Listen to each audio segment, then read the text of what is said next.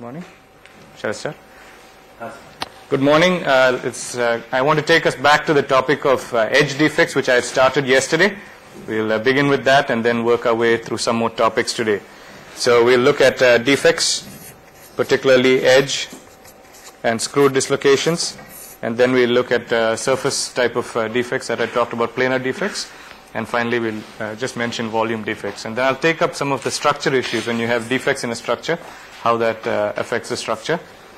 And then time permitting, I'll do a sort of a quick run through phase diagrams, and that should cover sort of a quick review of some basic properties and ideas that we need for this course. So let me go back to dislocations. I had said that there are two kinds, there's edge and screw. And the edge dislocation was represented basically as an extra half plane that is there.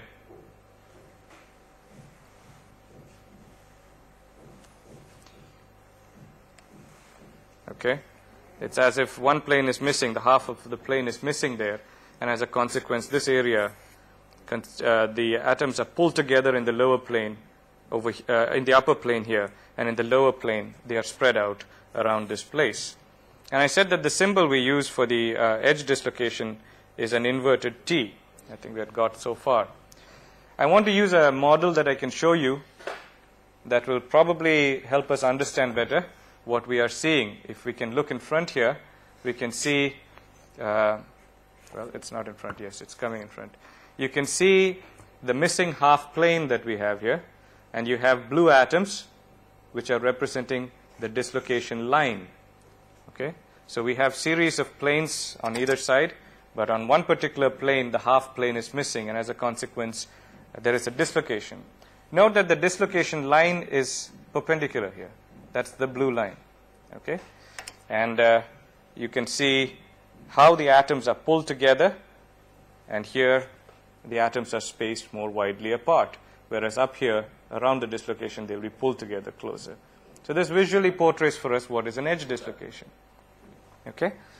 And if we can imagine that this dislocation now wants to move in this direction under a force, it is very easy. All this has to do is to move slightly, a small distance, and then this dislocation will come here, and this part of the plane will be attached to the dislocation. And so on, it works its way down till the extra half plane comes out here. So we end up, if this dislocation moves through the crystal, with an extra step on the edge there. And the important thing to remember, as we'll see later, is that the step is characterized, the dislocation is characterized by something called a Burger's vector, and the relationship between the Burger's vector and the dislocation line is one of the important things that distinguishes the screw and the edge dislocation. Let me tell us give us the definition here. I have to sort of work my way around. The symbol is B for the Burger's vector, and it characterizes the strength of the dislocation and the direction of the dislocation.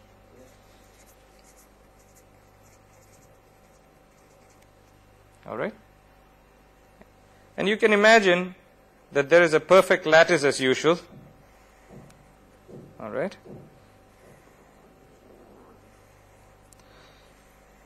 And the way to understand the idea of the Burger's vector is, let's put atoms here.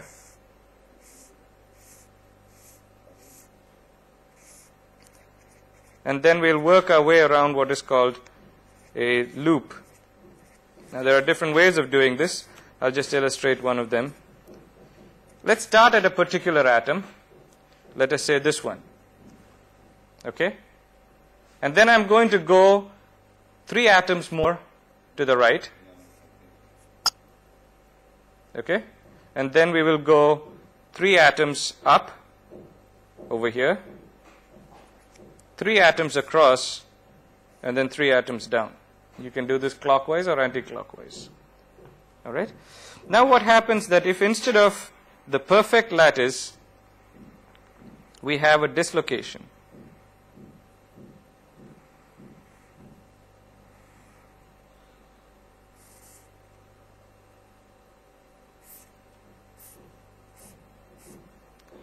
When we repeat that process here,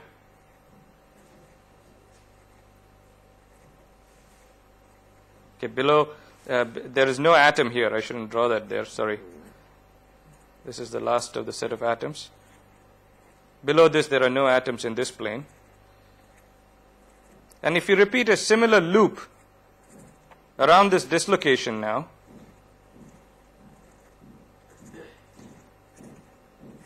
all right, I start from here and I work my way around this loop. There's no set of atoms here.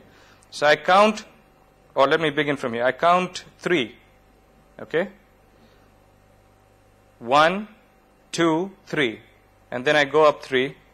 So I moved in this direction. I went up 3 here. And then I count 3. That brings me back to here. Did I get that right? Yeah. And then we come down here 3. I end up at a different atom compared with the atom I started from, unlike in the case where we had a perfect lattice. And this difference here, which is in this simple case equal to this distance, is what gives us the Burgers vector. So we will define this as the Burgers vector. The Burgers vector has a direction. In this case, the direction is from the finish there to the start. So that's my Burgers vector there. Okay? We can go back here and see if I count a similar number back here. I'm always completing the loop and ending back where I started from. Whereas I complete the loop here, I do not come back to the starting atom. That is because there is a plane of atoms that is missing there. And probably this is not the best way to explain the Burgers vector, but I'm not going into great detail in it. But if we know the Burgers vector for the dislocation, we can identify then various properties of it. It tells us something about the strength of the dislocation. Now, remember, the dislocation line itself is perpendicular like this, okay, into the plane of the paper. And the Burgers vector then is perpendicular to the dislocation line.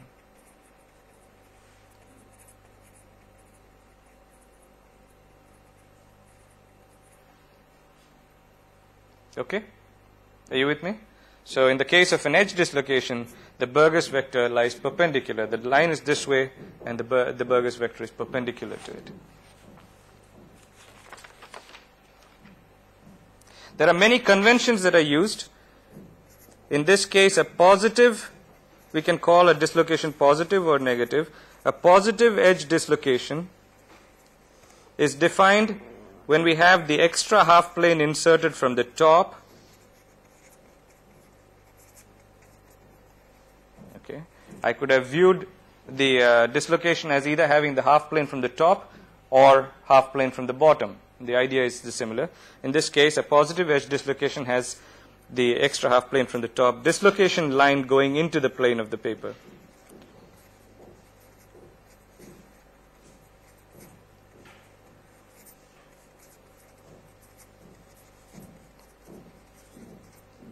And the clockwise loop. I described earlier an anti-clockwise loop. But if we follow this convention, then we will describe that as a positive edge dislocation. And the opposite of that would be a negative edge dislocation, the dislocation line coming out of the paper. If we go back, we can see to the diagram of the dislocation itself. This strain field is what affects many of the properties of the dislocation, of the crystal. Because of the strain field that is around this dislocation, many of the electronic properties are affected as a consequence. You get more scattering from dislocations and things like that as a consequence of the strain field. And the energy that is required to create a dislocation, if you remember, we talked about the formation energy of point defects. And we saw that they were roughly of the order of a few electron volts. The energy of formation for a dislocation is of the order of, say, 100 electron volts. All right? And the units is 100 electron volts per centimeter. You see, the dislocation has a length. It's a one-dimensional defect. And so to create that length, it's about 100 electron volts per centimeter. And you can remember that for a point defect in comparison, it was of the order of a few EV. So one point defect can be much more easily created than a dislocation. Let's come to the second kind of dislocation, which is the screw dislocation. In this case, the key idea is that there is a shearing motion.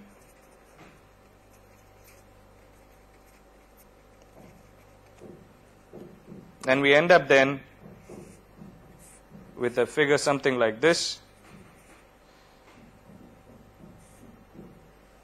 I'll try to draw it as best as I can and then illustrate it for you with a model.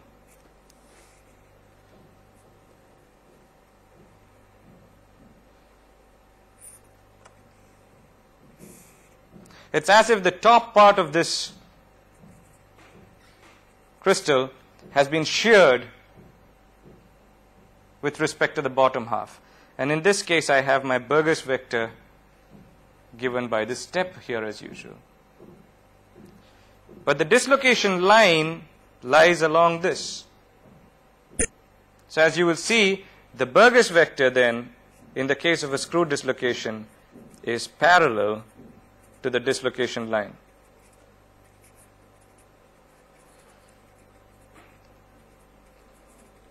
Okay? And we can see that here in this model that you can see, hopefully.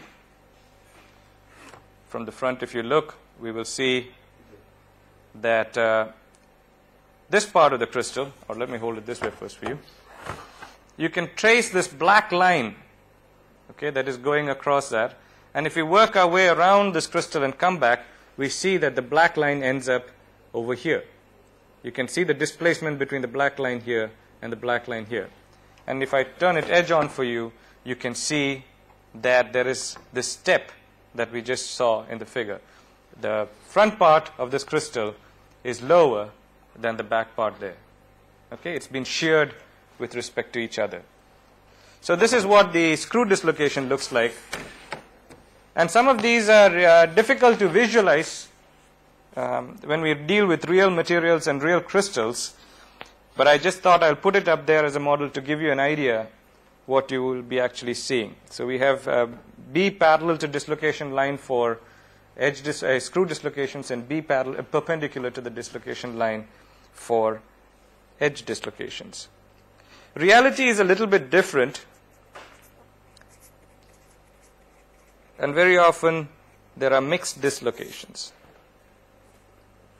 Okay? To understand this, let us write it as any given dislocation has only one Burgers vector. All right? And the second thought is that dislocations don't, these are just some general ideas about dislocations that will lead us to what are misdislocations. Dislocations cannot just end in a crystal.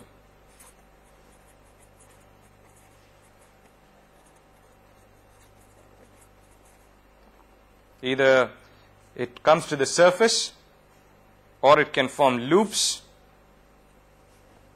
Okay, so it has come out to the surface, the dislocation, creating that extra half step there. Or there is a loop, or sometimes there is a network of dislocations. So there will be nodes. But a dislocation just doesn't go into a crystal somewhere and pop, just stop halfway in there. Now, if we have a loop, try to imagine what would be the case. I'm defining a dislocation loop with a Burgers vector given by this. Now, you look at the loop carefully. This part of the loop, this is my dislocation line. The Burgers vector is parallel or perpendicular to B. What is it?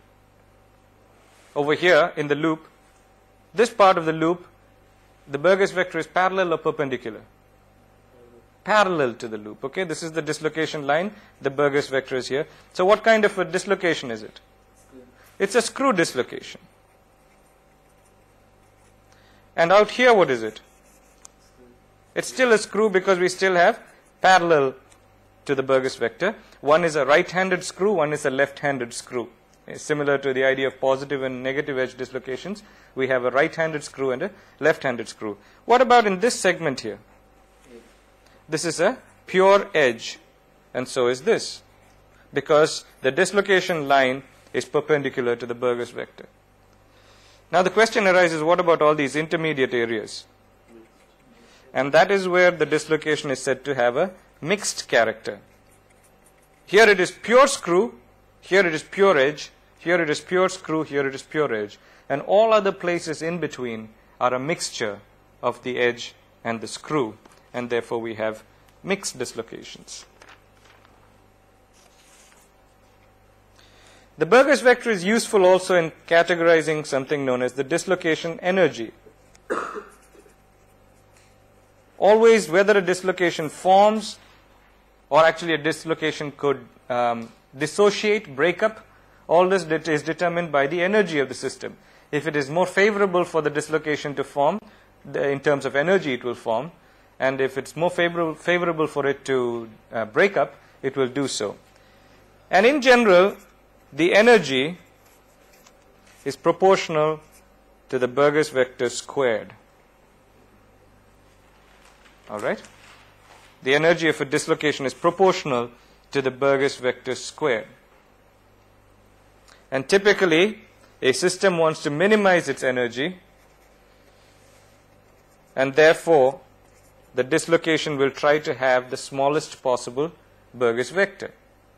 Okay, since the measure of the energy is the Burgers vector squared, so a dislocation will always be trying to have smallest possible Burgers vector.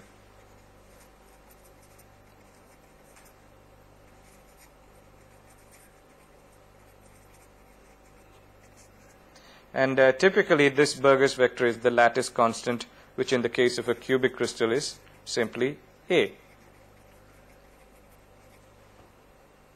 It may try to be larger than A, 2A, multiples of it.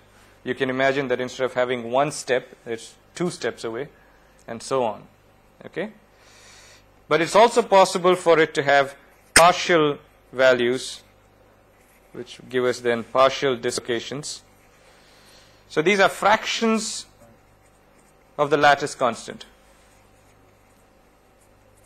Not multiples, in this case, fractions of the lattice constant, say half, 1/4, 1/6, these are all typical. It can't have any arbitrary value because the atoms are at some fixed positions, so it can't take on any arbitrary value. But these are some fractional possibilities, and therefore we have dislocations that are known as partial dislocations. In the case of a screw dislocation, the calculation of the energy, I just told you it's proportional to B square, is rather straightforward. And in terms of the energy that is required, we will get then that it is GB squared by 4 pi logarithm R by R naught. I'll tell you what are these in a second. We are imagining that there is an inner core for the dislocation. It's a bad drawing. Let me do that again.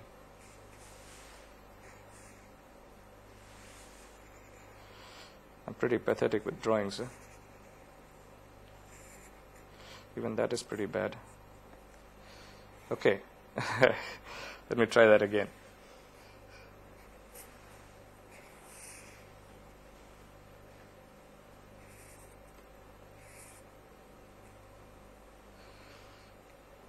I'm not getting this right somehow. Okay. All right, there's an inner core which has the radius R. And then we have a cylindrical type of structure that we are describing as part of this, the dislocation. This is the screw dislocation. And there is an area around it that is strained. We have the step that is created by the shear. And R0, this term here, is the radius of the core.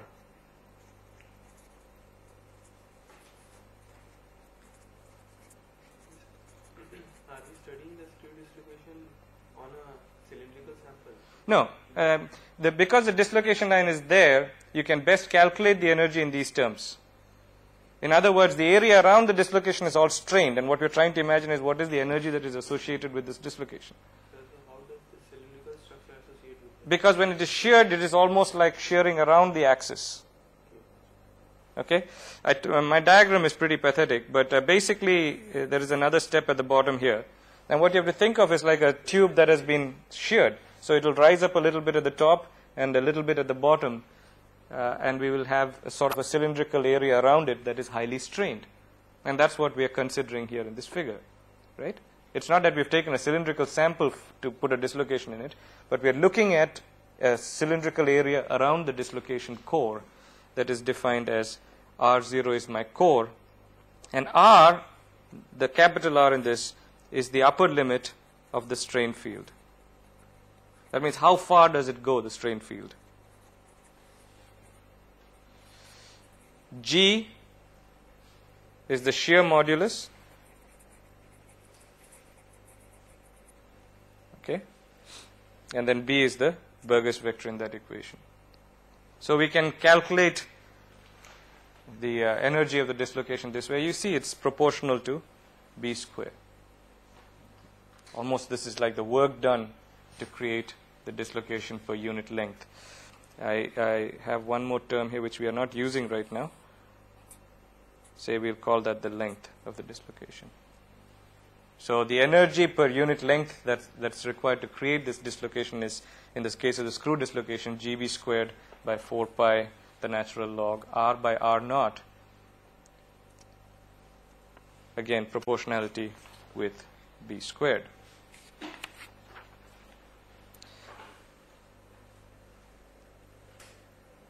What are the different properties where we have the motion of dislocations influencing the property? One of the obvious ones is slip. If you study mechanical properties of materials, it is obvious that the motion, slip motion, part of a crystal sliding with respect to the other is created due to dislocation motion. So these dislocations can move around when stress is applied to them. And as I told you earlier, it is easier for us to visualize it as a plane by plane motion that goes across the system. All right, it is the half plane that is there is quickly attached to one plane, then the half plane moves on to the next one, and so on and works. And this is how the top part of the crystal has slid with respect, or slipped with respect to the bottom part. And obviously there are slip planes where it is easier for this motion to occur. So in a given crystal, we talk in terms of there are some easy sliding directions, and those are referred to as the slip planes, where there are fewer bonds to break. Can you imagine what might be some of the slip planes, say, in a FCC structure, face-centered closed-packed structure? I've told you that there should be fewer bonds to break. 1-1-1. Okay? 1-1-1 has got the highest packing density, and therefore the interplanar bonds are fewer, right? And therefore the 1-1-1 planes become the easier planes to slip along. Okay. The other area where dislocation motion is important in, again, mechanical properties is, say, work hardening.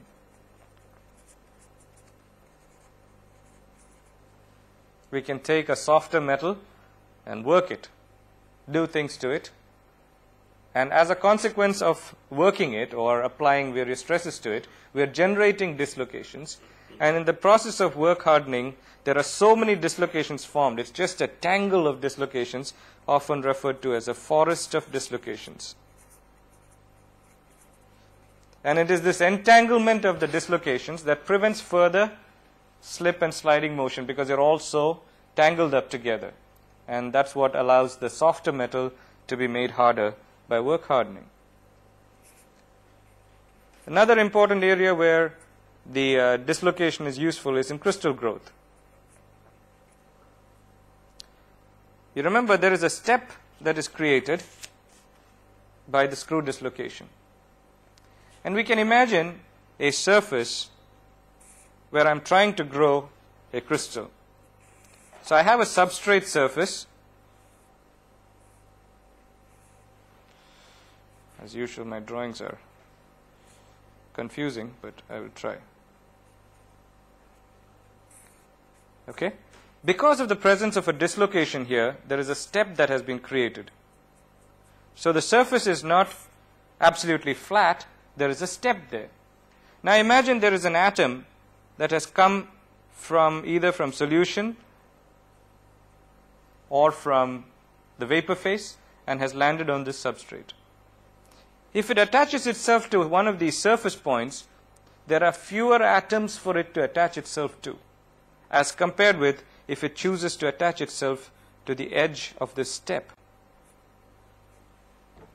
Do you get that?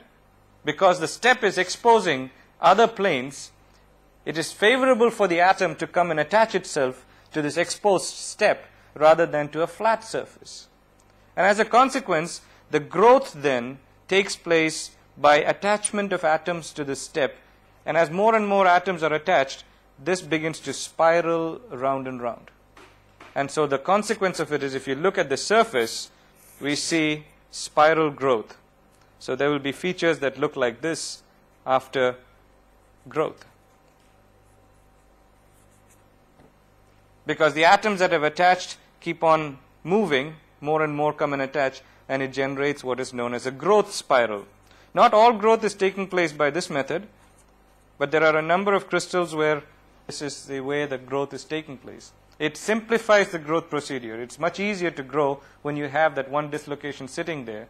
Now the trick is, if you're trying to grow single crystalline material and you have many screw dislocations and therefore many steps, so that means different atoms will go to different steps, and so instead of generating a nice single crystalline growth, I'm going to end up with polycrystalline growth. Okay, let's draw that a little better. I think that's where I've failed to.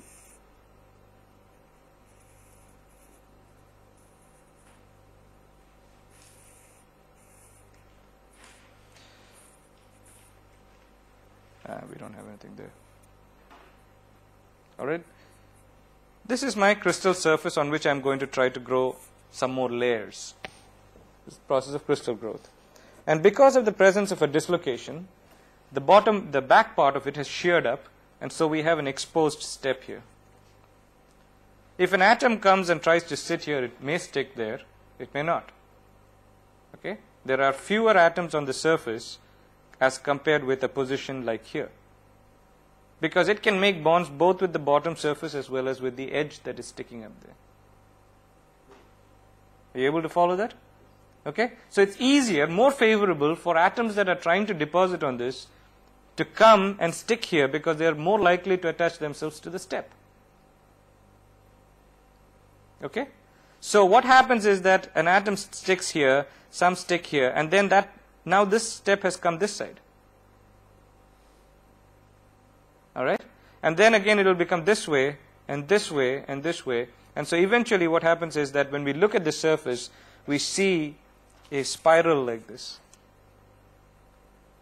The atoms have attached themselves, say, around this dislocation. There was a step, and then it starts spiraling round and round. So the top view, when we look at the crystal that has finished growing, looks like a series of steps that are spiraling around. You know a spiral staircase? The staircase, and you go around it like that. Basically, that's the kind of idea. It's very flat, of course, unlike the spiral staircase that takes you from first floor to second floor of your house, maybe. In this case, my staircase is very, very shallow, because it's only adding on one atom at a time. But it's basically, the crystal is sort of, atoms are walking up this loop, a spiral that is created there. And it's very useful in growth, that it's easier for atoms to grow when there is that step available. And this was known as, I think, Frank's screw dislocation theory for explaining crystal growth. Why it is so easy in certain cases. That the presence of the step there makes it easier for the atoms to attach themselves. Okay? So I know, for example, silicon carbide, some of the first pictures that were taken for the spiral growth were in a material called silicon carbide that I worked with. And you can see, as the crystal growth proceeds, I don't remember if I brought that crystal along. I thought I had it. I forgot to put it out, I think. You can see spirals that are growing on the surface. It's very clear to see under a microscope. Okay? So dislocation motion is something that aids, the presence of the dislocation is something that is aiding crystal growth in this case. In earlier cases, like slip I was saying, dislocation motion helps that. Again, when dislocations don't move and get tangled up, we get work hardening, which is useful in certain cases. Again, the presence of a screw dislocation step is aiding crystal growth. So how dislocations play a role in different properties and different processing techniques. And what I was trying to point out was, let's say there's two dislocations here, each with its own step. So what happens is now atoms want to spiral here, some want to spiral here, and so we get boundaries and things like that. So the growth is not very good if you have lots and lots of dislocations on the surface. Okay? Let me do one thing is to show you, since I'm on the topic, a few pictures that I will give you. How do we know there are dislocations? This was just postulated, I told you. Somebody just wanted to explain some properties, and so they postulated long back the presence of dislocations. But it took the coming of the electron microscope, particularly the transmission electron microscope, that allows us to look at crystals and their structure in great detail. And we can then say whether a crystal has got dislocations or not. Let me show you a few pictures by way of illustrating the point. When we have a picture that is taken in the electron microscope, I'll put it up this way. This is what's called a cross-sectional electron microscopy picture. There is a film that has grown on a substrate. Okay? And this is done by thinning the sample down so that the sample is now transparent to the electron. An electron can just pass through it, and that's how we get this image. Okay? What we are seeing here is this is the interface between the upper layer that has been grown and the substrate. And all these things that are in there are defects. You see these lines lying at certain angles? They are stacking faults and twins, which we are coming to, that are lying at this interface. The higher you go, you see there's fewer of those, and right at this interface, there's so many that the place basically looks black. And so what we see here is, in this particular case, because what we have grown on top here is very, very different in terms of lattice constant from the substrate, what kind of dislocations we have generated? So there's a lot of misfit dislocations right at this interface. But in addition, there's a number of other defects which I named the stacking faults and twins. And you see they lie at particular angles. There's a geometry to it. Again, it's easier to form these on certain planes. And since this is a single crystalline structure, albeit defective, we have them lying on certain planes. Now what we can do is, after seeing a picture like this, I can take diffraction images of the crystal. Just like you do X-ray diffraction, I can do electron diffraction. And in electron diffraction, if the crystal is perfectly single crystalline, what we will see is something like this. The series of spots that you see are not atoms. They are planes. Each plane produces a spot in this diffraction pattern. Much like each plane produces a peak in your X-ray diffraction pattern, here we are seeing each plane is producing a series of spots. And what do we have here? All you can see are well-arranged spots there, and from this now I can make, let's say that is the transmitted beam in the center, knowing the various distances and the directions with respect to each other, I can calculate and index this pattern, determine which plane has produced which spot. And this tells me now, looking at a picture like this, that the crystal that was grown is very nice. Okay? What happens if the crystal that is grown is not very nice? Before that, let me put up another one. What I showed you earlier here is what we call a plan view picture. That means I have taken, let me go back to the paper for a second.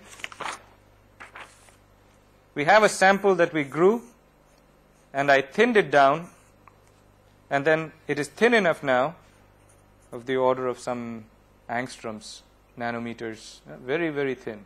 And there are special techniques to do this. And then my electron beam is hitting from the top here. And I'm getting an image here, which you saw is the series of spots like this. Okay? That is this image. What I could also do is, especially if I've grown one material on another, is to create an interface that I can look at. So I took my starting material. There is an interface here because I've grown one material on another. And I cut this sample, turn it around, lay it flat, and then look at the cross section. So that gives me information. Say I can thin it down and look at this area, which is what you saw in this image. So I can see both the film that I grew and the substrate. I can also take a diffraction pattern from such a picture. In that case, it will look something like this. All right? And what you see here are now the transmitted beam in the center and pairs of spots. If you see around this spot, there's a smaller spot attached to it, and then further out another pair, and they're all coincidental. So if I draw lines along here, there will be lines that pass through these pairs of spots. And what this tells me is, in the case of this diffraction pattern, the closer is the spot to the central spot, the larger is the lattice constant or the lattice parameter there. So in this case, this spot, the closer spot in each of these cases, 1, 2, 3, 4, 5, 6, are produced by the substrate, which was silicon. And silicon has a lattice parameter of 5 point something angstroms. And what I grew on it was crystal silicon carbide, which has a lattice parameter of 4 point something. So in that case, the spot is farther outside. But by looking at a picture like this, first of all, it tells me again that it's single crystalline. Secondly, it tells me that the planes in my film are exactly parallel to the planes in my substrate, because this spot lies parallel to this one. If the spot had been moved off somewhere else, that is telling me that there is some misorientation in my film with respect to the planes in the substrate. So if I took a substrate that was 100 and I grew a film, what this picture tells me is that the 100 planes of my film are parallel to the 100 planes of my substrate. I could have it that it's growing a different way and it's still single crystalline, but in this case what it's showing me is that they are parallel. And when we look at a diffraction pattern of something that is really, well, not very nice, okay, there's lots of defects in this picture. You can still see there are spots. So overall, we may say that the film is not bad, but you can see because of the presence of those defects which I showed you earlier, these dislocations and so on, a picture of a diffraction pattern from somewhere there may look something like this. You see these little lines, I don't know if you can see it, running at angles. Okay, they are all related to the stacking faults and things like that. And if you had a case where it is polycrystalline, you begin to see rings. You can see rings superimposed on the spots. So in the case of TEM, the presence of the spots, clear spot pattern, indicates that it is single crystalline over here. And when I start seeing rings, one ring here and then fainter rings are there which you cannot see over here, that tells me that there is a polycrystalline nature to the sample. Okay? So I can make use of this actually to understand. I see dislocations here. In a higher image, if I go, a higher magnification, I can see dislocations. And I verify that these things are real and not simply somebody's imagination that they postulated it just for convenience. I can understand if my crystals are single crystalline, polycrystalline, and so on. So that tells me something about the defects that are known as dislocations as well as overall crystal structure. A few more points with defects. Let's look at surface defects, which are or known as planar defects. So far I looked at point defects, 0-dimensional, line defects which are 1-dimensional, and then now we've come to these 2-dimensional defects. The most obvious one will be a surface. And you say a surface, a defect? Yes. You remember I told you that the bonds that are there at the surface are very different compared with what is happening in the bulk. Using again my 2-dimensional network here, you can see that the atom in here is attached to 4 other atoms around it. But the ones at the surface are attached only to 3 of them. So in terms of, if you look at the definition of defect which you gave, a disruption, disturbance in the periodicity of the structure. Here everywhere everything is periodic, and then you get to the surface, something is different. And so in that sense, every surface is a defect. Okay? So when I take a silicon wafer, clean and pure and high quality as it may be, very low dislocation density, just because it has a surface, in a sense that is a defect. And so we have to make sure in different ways how we handle the surface by cleaning and other techniques. You see, these bonds may not just simply sit there, and that's why the surface will be different from the bulk. Two of these bonds next to each other, these are called dangling bonds, by the way.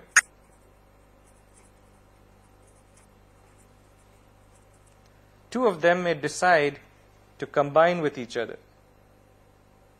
A bond just sitting up there like that is energetic, okay, increases the energy. So they may try to minimize their energy by combining with each other. So two dangling bonds combine with each other, and this process can go on periodically, thereby minimizing the energy. So all these dangling bonds sticking out are minimizing their energy by combining with each other, and that process is known as reconstruction. And so a surface in many cases is not our idealized picture of atoms sitting like this. The surface atoms have reconstructed themselves, and therefore they may have a different symmetry from the atoms in the bulk. And a different symmetry often means different properties. So just this process of recombining with each other creates a different symmetry on the surface, and we get different properties for the surface. We could also have that to minimize its energy, it absorbs, say, a hydrogen atom. I'm sorry, hydrogen atom. A hydrogen atom going around looking for another electron. This has a dangling bond, which means there is a free electron there available for bonding. And so the hydrogen attaches itself there conveniently. And this process can go on till all my surface is covered with hydrogen. The only thing is that it's fairly strong, but if you heat up the material, the hydrogen will start coming off. Okay? Excuse me. Unlike the bonds that are here, which are much stronger, these bonds on the surface are weaker. And so my adsorbed bonds, you can have either they are chemically adsorbed, chemisorbed, or it's a physisorbed. Sorry.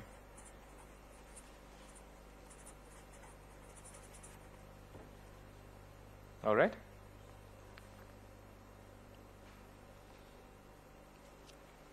And instead of hydrogen, something else may attach, and so on.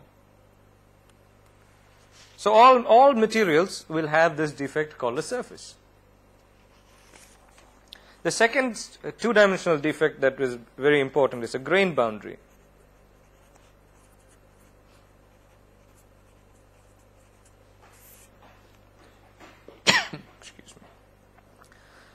The distinction between a single crystalline material and a polycrystalline material is that in a single crystalline material we saw all the planes, the whole material is just one single crystal.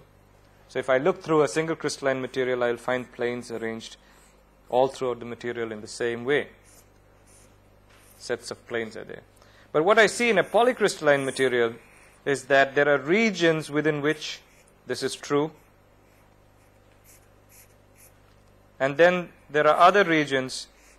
Again, within that, it's all well arranged, but between them, we have rotated, we have turned. So there's a misorientation between the planes in here, and you can extend that. So we have these things called grains as a consequence. Each of this is a grain, and then the region between them is the grain boundary, which, as I explained earlier, is a two-dimensional defect because it is a surface. Okay? And all kinds of interesting things can happen at grain boundaries because there the atoms are different. The arrangement of atoms is different. You know, the atoms on this line were walking and going or connecting up, and when it comes here, all of a sudden, the orientation is something different. And so at a grain boundary, we may have more space than usual.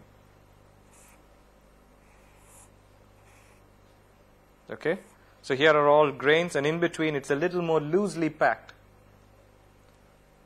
And then what may happen is that some impurities may like to sit there. So very often we have impurity segregation to a grain boundary.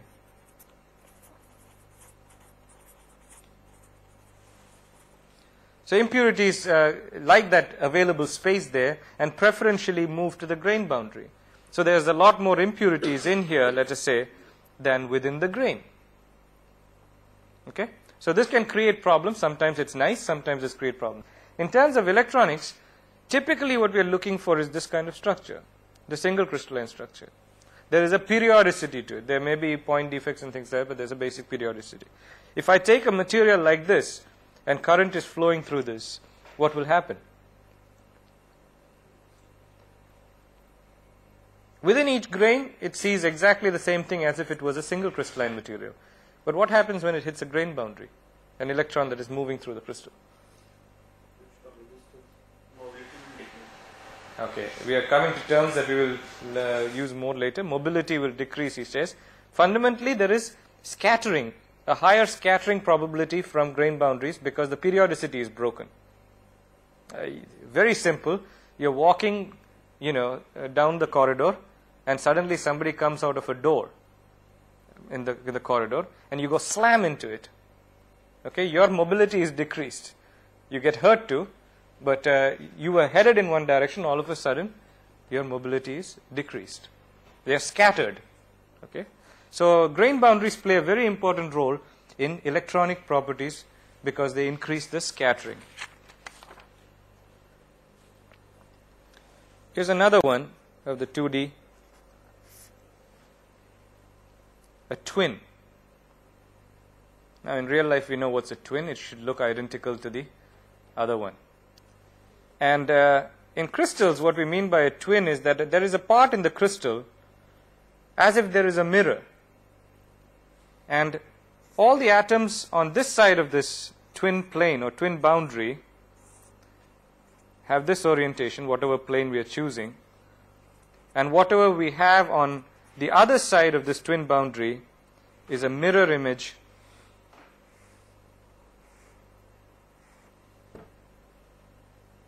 Okay, so the same plane that above the twin boundary, twin plane, lies like this, below it is a reflection, as if in a mirror. And so this is known as a twin plane.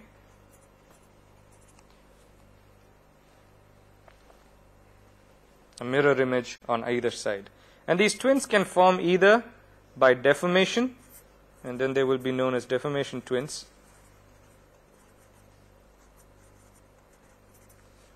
or during annealing. Okay. Twins can also be produced during the growth process itself. Some of what I showed you here, the defects in this particular picture, are actually twins there. I can't show it to you at this magnification, but at higher magnifications we were able to see that there are twins. There are areas where there are mirror images when you go and look at very high magnifications. So these are what are called twins. There's one final 2D defect that we'll talk about, and that is a stacking fault.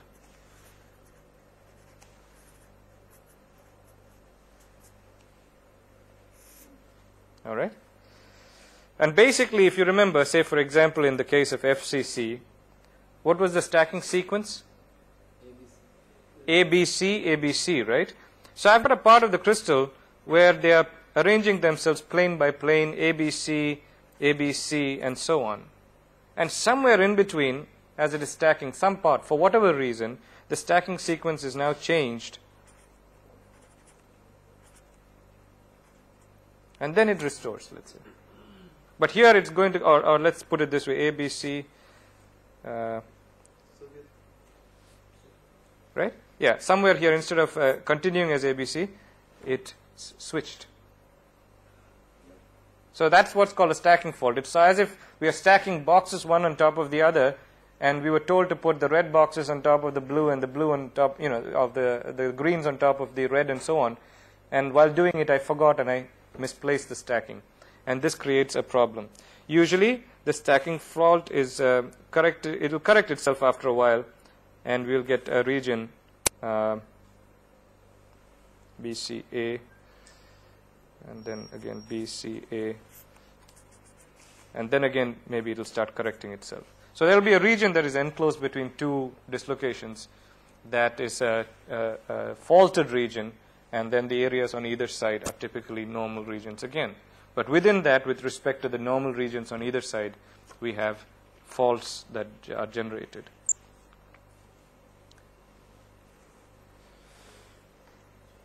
Okay. One final thought I'll give you as far as surfaces, that most surfaces have a behavior that can be modeled by what is known as the TLK model, or the terrace, ledge, kink model. It's also referred to as Cosell model in many cases. And fundamentally then, the surface will look like this.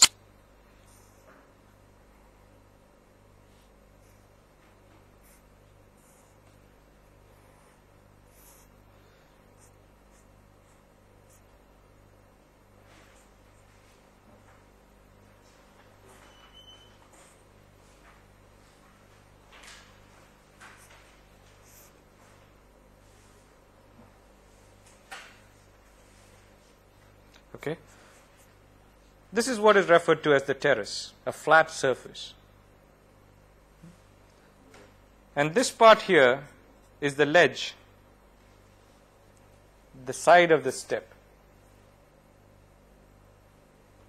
Okay. So there's a terrace, and then it comes down to another terrace separated by a step, and the side of the step here is a ledge. And then we may have that one atom came and attached itself to this step. We could also have, if this was continuous, an area where something is missing like that.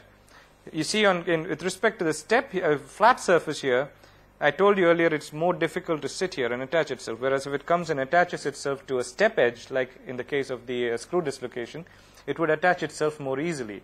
Imagine we have a site like this where there are 3 surfaces, 1, 2, 3, and the bottom available for attachment. There, that's something called a kink. And the side here is the ledge, terrace. Okay? So we have the terrace, ledge, and the kink. And a typical surface looks somewhat like this. You may even have missing atoms in here. Extra atoms that are adsorbed from the surface out here. Okay? So this is in reality what a step may look like. And we can artificially create steps by cutting a plane at a slightly wrong angle. So instead of it being perfectly flat, the surface of the crystal we imagine is the 100 plane. I choose to cut it at a slight angle of, say, 3 degrees or so. And what happens then is that the surface rearranges itself to look something like this. A series of steps where this is my angle. What I'm imagining macroscopically is this surface, that is the normal to the surface, but actually it consists of a series of micro steps where this is the surface, the normal to the planes. So this is the surface normal, and this is the plane normal. And that angle between them is that 3 degrees with which I cut it. So I can artificially modulate a structure to create this kind of steps which are suitable for certain types of growth. That brings us to the last kind of defect, the bulk or 3D defects. Obviously, we can talk about these very simple things. Inclusions, some junk fell in, precipitates, and voids. So these are the 3 kinds of things that we may find in bulk defects. And we try to avoid them in the normal situation because we do not want them in the material. A couple of pictures I leave. These are both scanning electron micrographs of what are voids, big holes inside a crystal. Okay, these are both voids, and we do not want these kind of defects in the crystal. With that, we'll close and we'll take up another topic the next time.